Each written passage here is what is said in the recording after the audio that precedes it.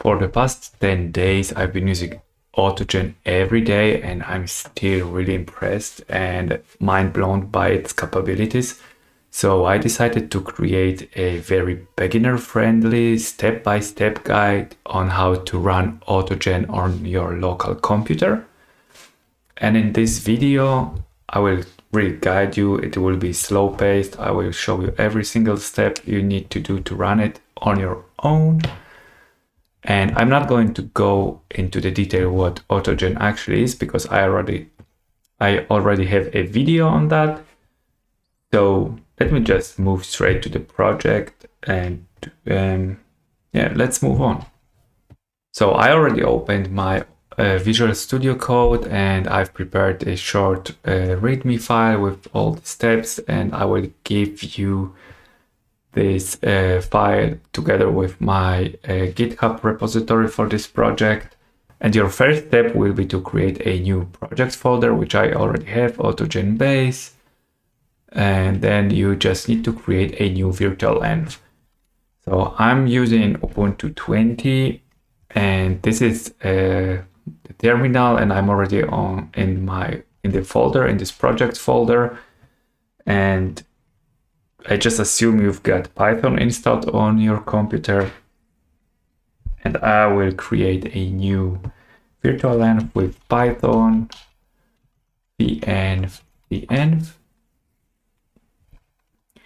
and it's already created, and you can see it because this venv folder was generated here. And then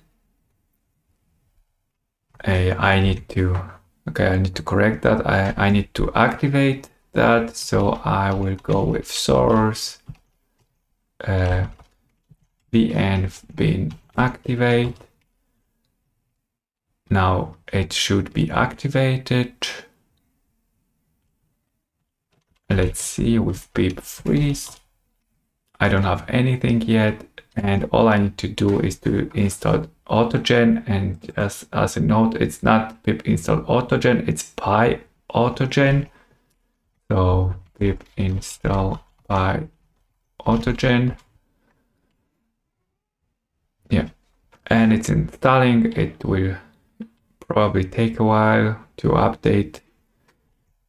So the next step, while it's installing, I will just go to the next step, which is creating this OAI config list file, and I will just want to do it in the same folder.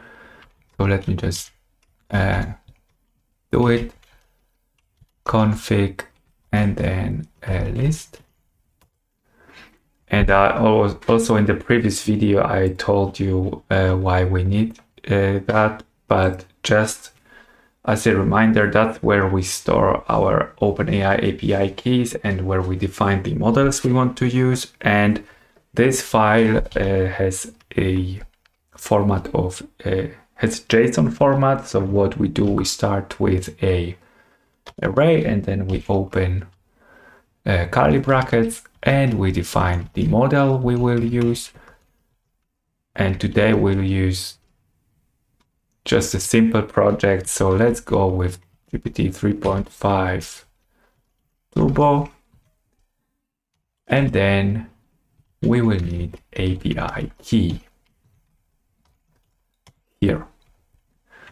So let me just check if everything is installed. I think the AutoGen is, I don't see any errors, so I assume it was installed successfully. And I see by AutoGen 0.1.11 is here. So we'll see in a second, but coming back here, so we've got check, check, check, check. And then we need to create a new OpenAI API key. And for that, we go to this link. It's the same one as here. And of course, you need an OpenAI API account for that. And in this API keys, you just click on create new secret key. let's call it AutoGen create. You copy it immediately, and then you just paste it here and save the file. And once you click on done, you won't be able to view it again. So ensure that you copy immediately and click done. If you forgot, you just create this one, create a new one, like delete and create a new one. Yeah, but so we've got that. Cool. So step 6, step 7 is already there. And let's just start creating with AutoGen. And we will build a very, very basic project that has only the necessary parts. So I've created a basic.py file, and we'll start with importing AutoGen. Okay. And click yes. Okay, once we've got AutoGen, we need to think about the configuration. And again, we've got this configuration file. And to load it, we call the variable config list. And then we say AutoGen config list from JSON. And then we paste this env file to be OAI config list and save it here. So let me just add some comments, and if you later actually use this code, import OpenAI API key. And then we need, and again, I talked about it in the previous video, but we will use just a basic interaction between a user proxy and the assistant agent. So we'll start with creating the assistant agent. So create assistant agent, create the assistant agent, and we call it just assistant. And it's again with AutoGen, assistant agent, and we'll give him a name, assistant. And the other thing we need to pass is the config, and we do it with LLM config.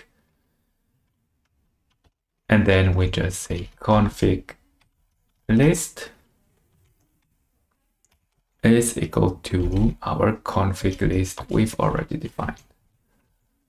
Okay, so we've got the assistant agent, and then we need the user proxy agent, which, as a reminder, works on behalf of you as a user. So let's create the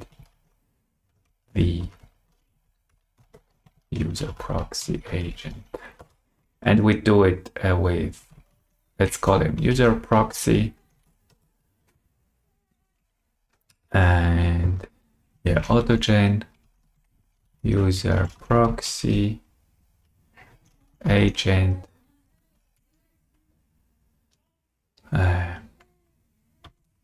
name equals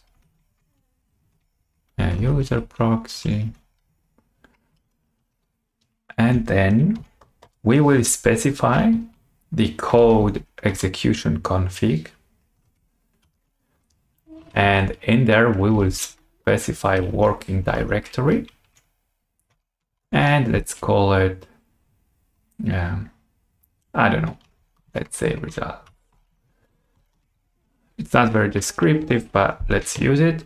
And this code, this working directory, when we will ask the user or our user proxy to save something somewhere, it will use a folder called results. And although it's not existing here, and it will create this folder. And then we need to start a conversation or initialize the chat. So let's just say start the conversation.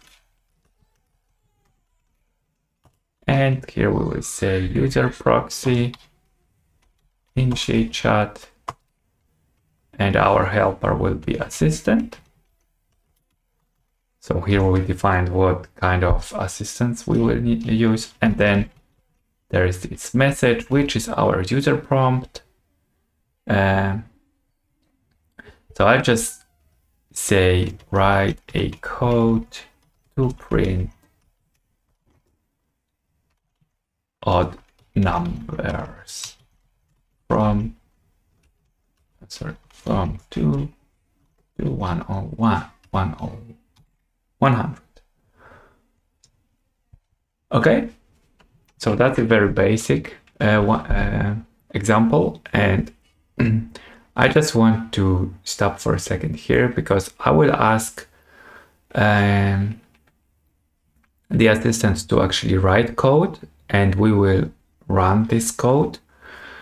And if you go to the documentation, let me just, they say here this: for code execution, we strongly recommend installing the Python Docker package and using Docker. And I will create a video on how to do that, how to use AutoGen with Docker containers. So make sure to subscribe to my channel, and you can expect this video like in a week or something. But this is very important, and I wouldn't just ignore this message from the authors. However, in our example, we will write a very, very basic code. So I will just run it as it is without Docker, because it's so simple, it won't install any packages. So let's just, skip the Docker part for now, and let's just test how it works.